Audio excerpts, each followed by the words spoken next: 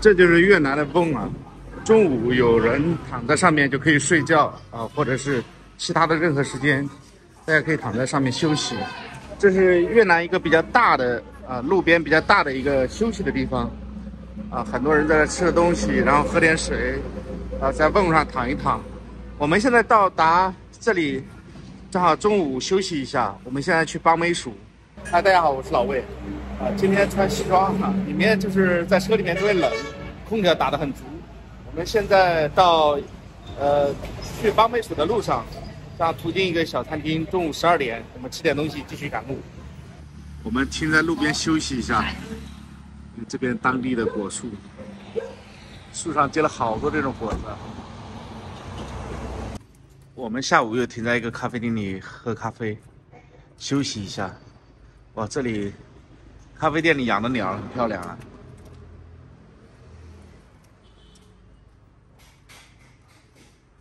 好多只哎。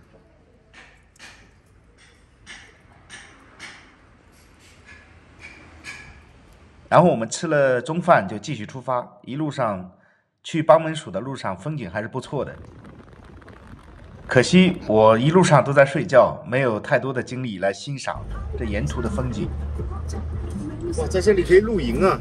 邦美蜀是越南多乐省的省会，也是西原地区最大的一个城市。因为盛产咖啡，所以也被称为咖啡之都。邦美蜀海拔大约是500米，气候非常凉爽。我现在的温度晚上是17度左右，中午最高温度能达到31度，所以它的温差相对来说还是比较大的。这次邦美蜀咖啡节是越南第8届邦美蜀的咖啡节。这次咖啡节可能吸引大约5万人次的游客，有37支国际代表团参加，包括来自美国、澳大利亚、蒙古、摩洛哥等等等等非常多的国家来参加这次的邦美蜀咖啡节。现在已经是接近晚上8点钟了，我们还没有到邦美蜀，估计还有半小时的路。我们在路边吃了点东西，再出发去邦美蜀。我们现在已经到了邦美蜀了，然后行李放在酒店里，然后就出来。哎呀，这个邦美蜀现在可热闹了，很多咖啡店啊就写着免费 free， 然后因为他参加了咖啡节的展览嘛，有的咖啡店就免费一些项目。等会儿我们要找一家免费的咖啡厅，喝免费的咖啡。这是邦美蜀这边有个公园啊，这里这个游人如织啊，人多得很。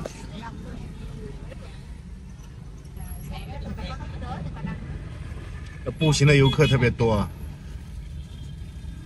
有很多都是外地过来的。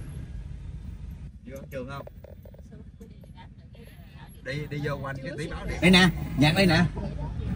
这里是邦美蜀的市中心了。听到免费的。đây lễ hội kìa。lễ hội。啊，这个节的，对。人特别多。我们不应该开车出来，这太堵了。邦美蜀咖啡节开幕。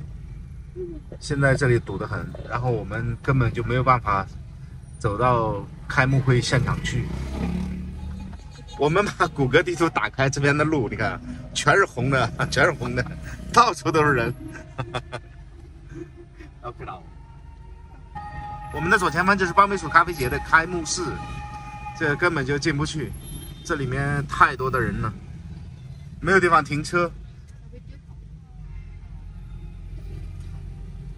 在越南像那种大型的活动啊，它是没有什么安保的，但是没有座位进去，也是能够在边上看，保安也不会催，然后我们整个现场只能看到那个维持秩序的交警，就没有什么保安。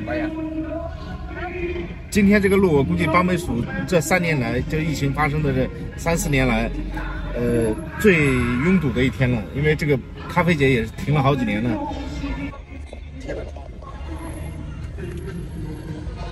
大家可以看这个邦美蜀咖啡节，大家所有的老百姓都能进去看演出，演员在台上卖力的演出，然后下面的观众自由的观看，就是非常非常的和谐啊。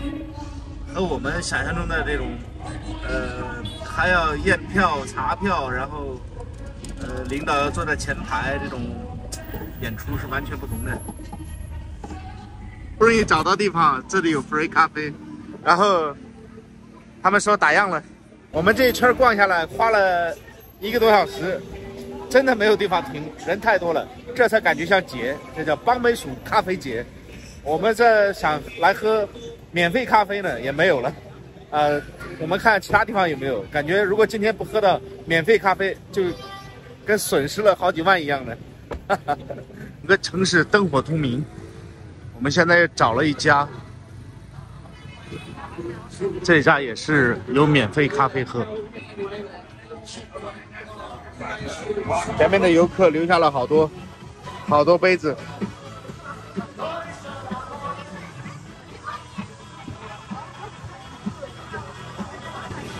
我们终于喝到免费咖啡了。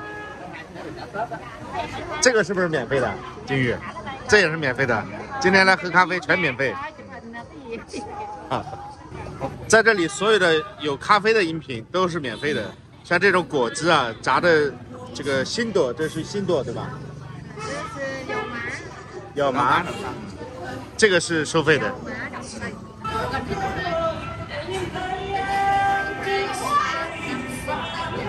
这人气特别旺啊！这一会儿又坐了很多人。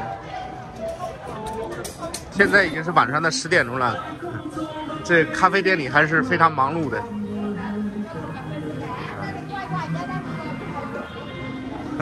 一直不停的在做咖啡。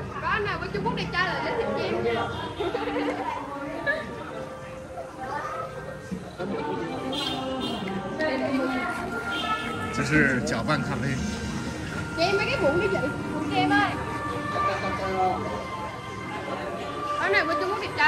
哇，它这咖啡店好大，里面好多位置。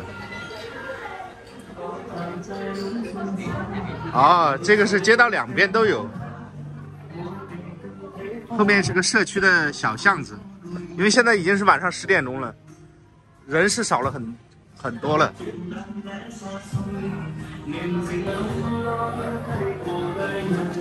今天每一家咖啡店在邦美蜀，每一家咖啡店都是爆满。我们喝完咖啡啊，就回到酒店，给大家看一下我们的酒店。我们住的是民宿，因为这边酒店已经是好一点的酒店全被订满了，但我们这个住的地方还不错，就跟花园一样的。因为是晚上了，其他的地方灯光都关掉了。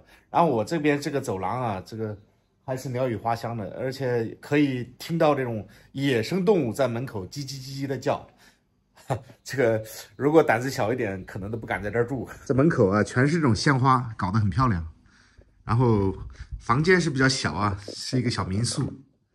这里啊，这个白天啊，估计这个民宿应该看起来很漂亮。那边有非常好的设施，也有鱼塘啊，有非常漂亮的那个鲜花架子啊，感觉还是不错。就是房间简陋了点儿，不过临时住一下应该没问题。好，那今天的视频就到这里，非常感谢您的欣赏。我们明天好好参加邦美蜀咖啡节，老魏会把邦美蜀咖啡节的一些资讯带给大家。非常感谢您欣赏本期的视频，祝您生活愉快，拜拜。